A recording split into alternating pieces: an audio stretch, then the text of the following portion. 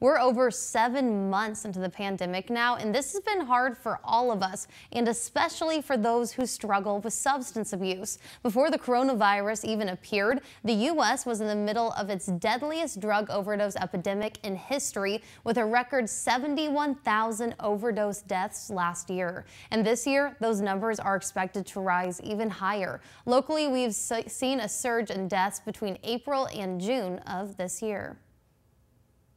Overdose deaths skyrocketed.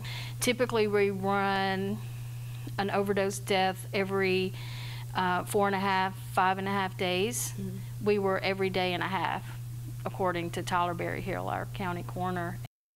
Partnership for a Drug-Free Community has taken support meetings and other resources virtual in order to help. Head to rocketcitynow.com for more information on how to join these meetings.